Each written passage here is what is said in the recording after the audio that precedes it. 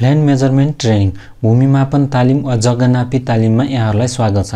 आज हामी लेक्चर 9 अन्तर्गत चाहिँ ल्यान्ड एरिया क्याल्कुलेसन मेथड भूमि वा जग्गाको क्षेत्रफल गणना विधि भनेर पढ्दै छौं। ओके, जसमा चाहिँ हामी पढ्दै थियौं ट्रायंगुलेसन मेथड त्रिकोणीय विधि है। यस अन्तर्गत चाहिँ हामी चाहिँ एक्जाम्पल नम्बर 3 हेरिसकेका छौं र अब एक्जाम्पल नम्बर 4 हेर्छौं है। ओके, अब जस्तो अब कहीँ जानुभयो तपाईले मेजरमेन्ट गर्ने प्लट चाहिँ कस्तो छ ल हेर्नु है, यस्तो छ। अब के गर्न पर्यो, अब तपाईले यो साइडको चाहिँ के गर्न पर्यो, पहिला चाहिँ मेजरमेन्ट लिनु पर्यो है। अब यो हामी चाहिँ मिटर युनिटमा गर्छौं है। ओके, अब यो भनेको 100 मिटर 40 सेन्टिमिटर छ है। यो भनेको तपाईको 90 मिटर 90 सेन्टिमिटर छ। यो भनेको 68 मिटर तपाईको 40 सेन्टिमिटर छ। यो तपाईको 70 मिटर तपाईको 90 सेन्टिमिटर 8 mm छ है। यसैगरी यो छ तपाईको 58 मिटर 80 सेन्टिमिटर। ओके, अब के गर्नु, अब पहिला अब यो तपाईको साइड नापिसकेपछि के गर्नु, अब ट्रायंगल कस्तो बनाउनु। अब तपाईले ट्रायंगल बनाउँदाखेरि चाहिँ वेल कन्डिसन ट्रायंगल बनाउनु होला है। यो डट डट दिउँ है। ओके, अब यस्तो खाली ट्रायंगल बनाउनु होला जसबाट चाहिँ सकेसम्म एरिया चाहिँ राम्रो होस्। अब वेल कन्डिसन ट्रायंगल भनेको चाहिँ सबभन्दा सानो एंगल चाहिँ 30 डिग्री भन्दा ठुलो हुन पर्यो र ठुलो एंगल चाहिँ के हुन पर्यो, 120 डिग्री भन्दा सानो या 120 डिग्री हुन पर्यो। त्यस्तो ट्रायंगललाई चाहिँ के भन्छ, वेल कन्डिसन ट्रायंगल भन्छ है। ओके,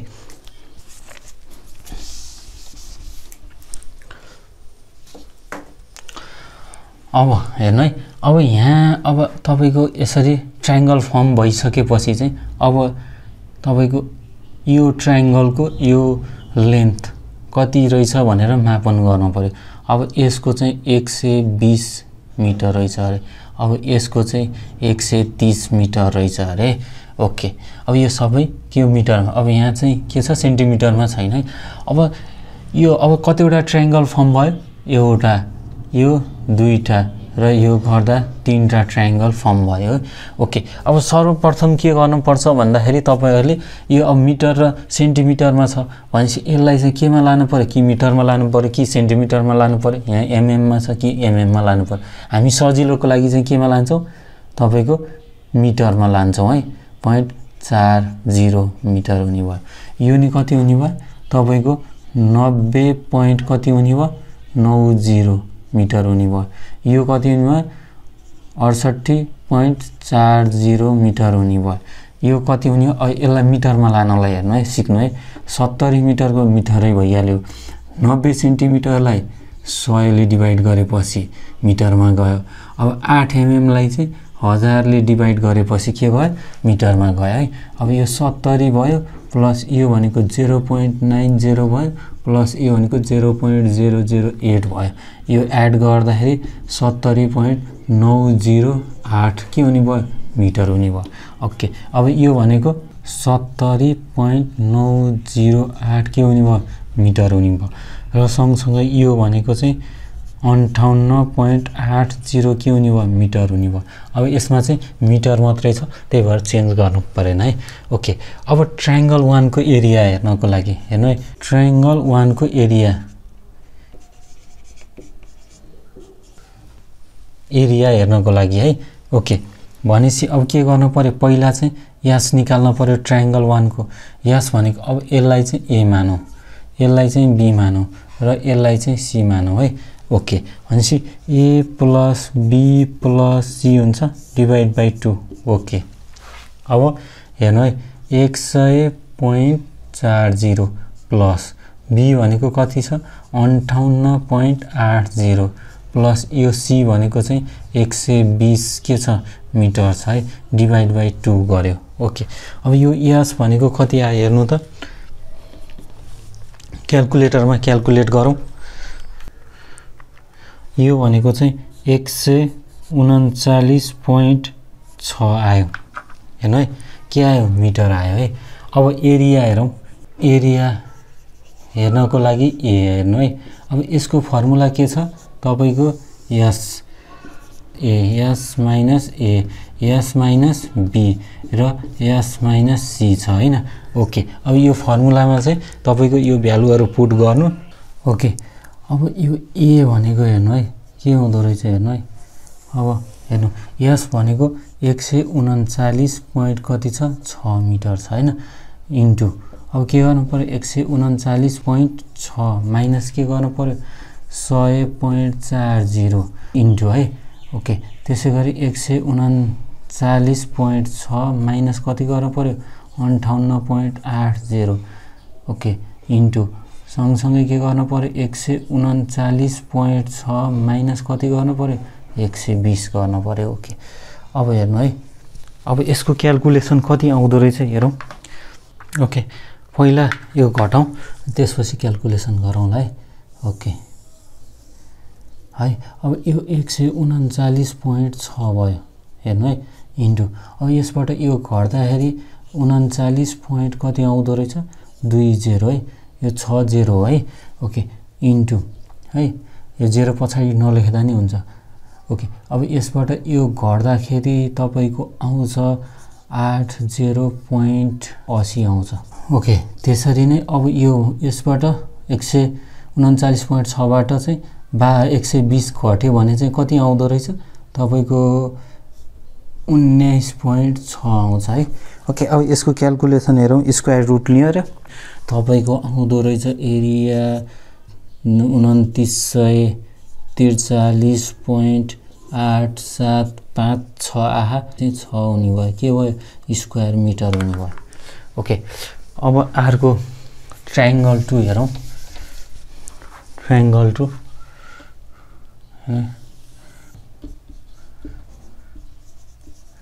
ट्रायंगल 2 को एरिया है। अब एरिया निकाल्नको लागि पहिला के चाहियो हामीलाई यास चाहियो है, यास a plus b plus c। अब यहाँनिर चाहिँ अब हेर्नु है, अब यसलाई चाहिँ a मानौँ, अब यसलाई चाहिँ b मानौँ है। अब हेर्नु है, a भनेको 90.90 छ, b भनेको 130 छ, प्लस c भनेको 120 छ है, डिभाइड बाइ 2 गर्यो। अब यसको भ्यालु कति आउँछ हेरौँ, 90.90 plus 120 plus 130। Okay, divide by 2 गर्दाखेरि तपाईको आउँदो रहेछ 170.45 मिटर आउँदो रहेछ। अब यसको एरिया हेरौँ, एरिया ओके है, एरिया के हुन्छ S minus A S minus be S minus C हुन्छ हैन। ओके, इक्वल टु अब एस भनेको कति छ हेर्नु त 170 पॉइन्ट कति छ 45 इन्टु अब 170.45 माइनस अब कति गर्नु पर्यो ए भनेको 90.90 इन्टु है।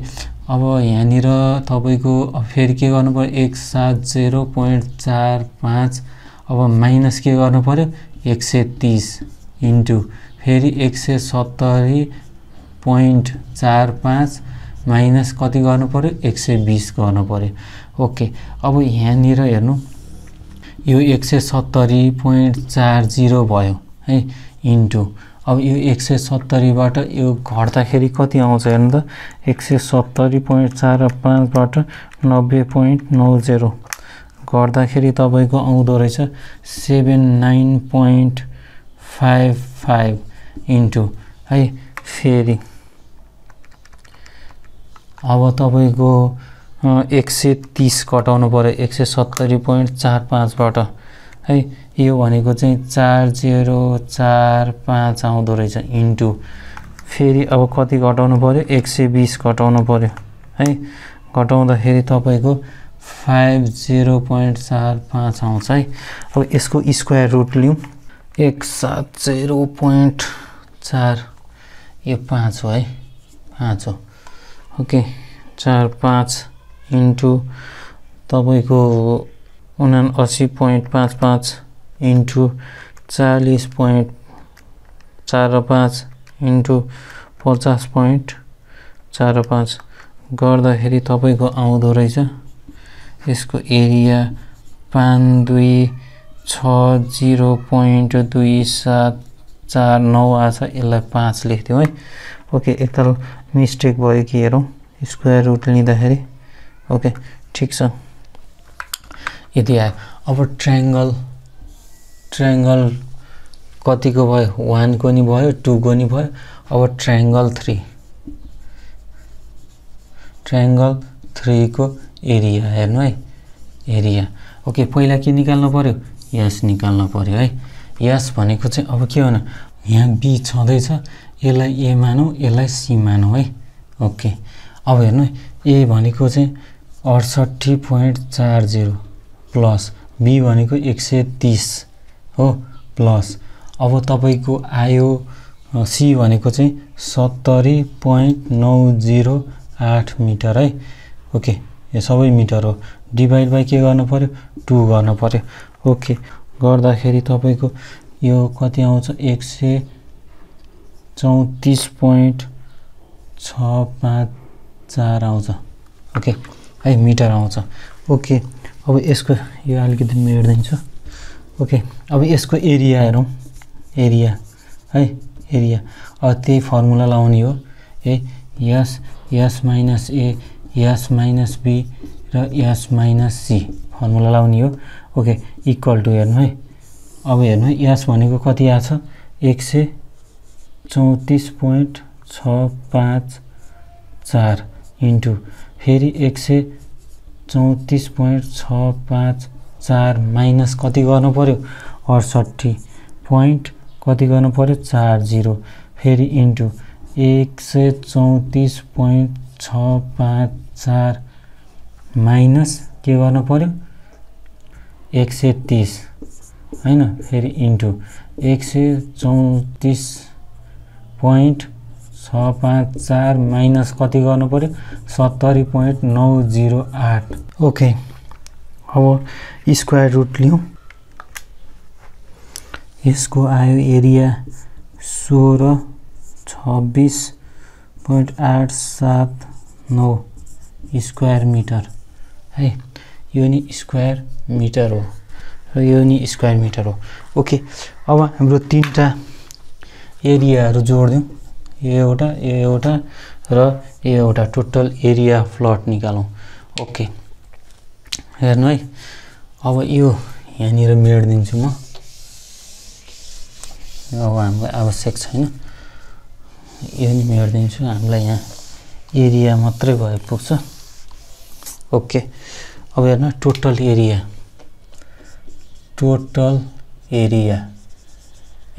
इक्वल टु हेर्नु है अब 2943.876 प्लस सेकेन्ड ट्रायंगलको चाहिँ 5260.275 प्लस अब थर्ड ट्रायंगलको चाहिँ 1626.879 छ। ओके इक्वल टु है अब हेर्नु है अब 2943.876 प्लस 5260.275 प्लस 1626.879 टोटल आउँदो रहेछ तपाईको 9831.03 स्क्वायर मिटर है। टोटल एरिया यति आयो।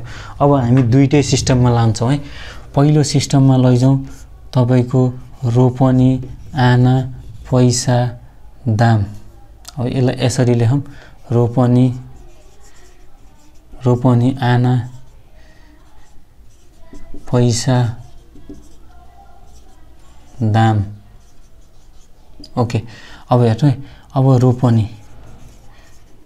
रोपनीमा लानलाई अब यतिलाई चाहिँ तपाईले कतिले डिभाइड गर्न पर्यो आको भ्यालुलाई चाहिँ तपाईको 508.74 ले डिभाइड गर्नु पर्यो किनभने एक रोपनीमा चाहिँ यति स्क्वायर मिटर चाहिँ के हुन्छ जग्गा हुन्छ।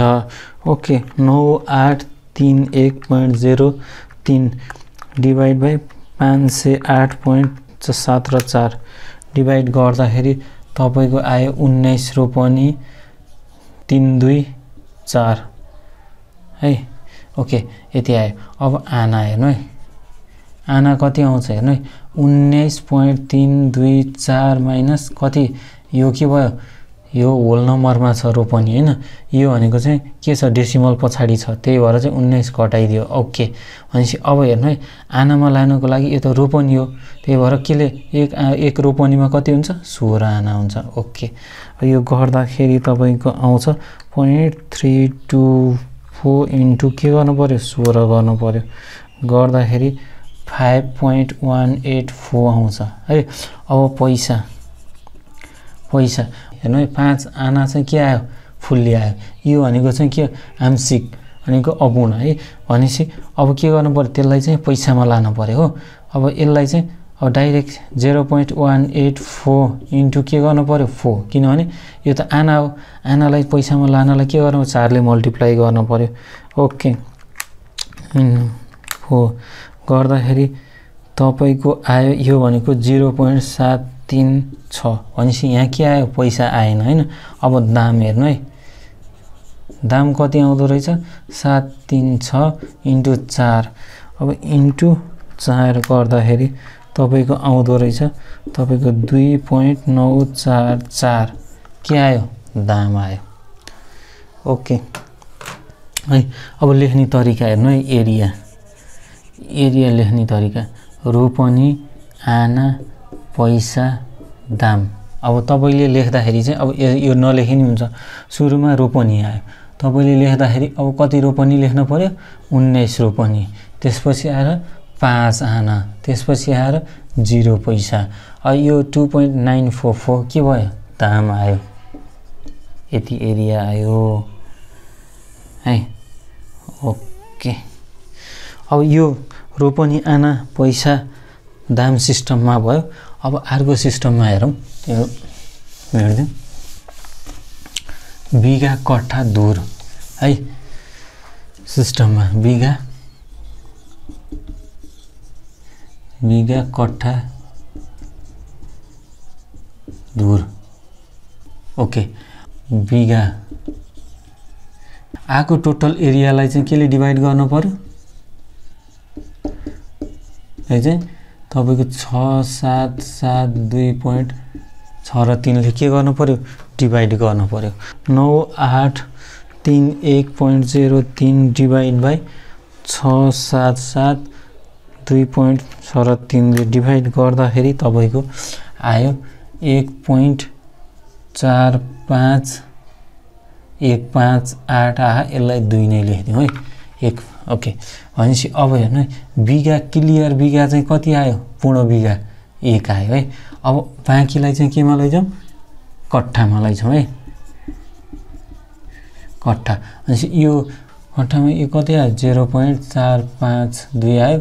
अब इन्टु के गर्नु पर्यो, अब यो चाहिँ बिघा हो हैन, बिघा भनेपछि अब कति कट्ठा हुन्छ बिघामा 20 ले के गर्नु पर्यो मल्टिप्लाई गर्नु पर्यो। ओके भनेको तपाईको 9.04 आयो है। अब धुर हेर्नु है, धुर अब कति आयो 0.04 इन्टु, अब हेर्नु है यति के आयो कट्ठा आयो, एक कट्ठामा कति धुर हुन्छ 20 धुर हैन। ओके भनेपछि अब धुर आयो 0.8 धुर आयो। ओके अब एरिया लेख्ने तरिका है, एरिया हेर्नु है, अब के गर्ने बिघा है, बिघा कट्ठा धुर है। अब हेर्नु कति बिघा आयो 1 बिघा, त्यसपछि कति कट्ठा आयो 9 कट्ठा, त्यसपछि 0.8 के आयो धुर आयो। यसरी तपाईले जग्गा ठुलो जग्गा हेर्न सक्नुहुन्छ। यो एउटा इक्जाम्पल हो, अलिकति ठुलो जग्गा हेरौँ भनेर है। ओके आजको लागि यति नै गर्छौं। भोलि चाहिँ तपाईको ट्रायंगुलेसन मेथडमा चाहिँ तपाईको अलिकति बाङ्गो टिङ्गो या हल्का गोलाकार जग्गाहरु चाहिँ ट्रायंगुलेसन मेथडबाट चाहिँ कसरी नाप्ने भन्ने कुरो सिकाउँछौं है। ओके आजको लागि यति नै, धन्यवाद।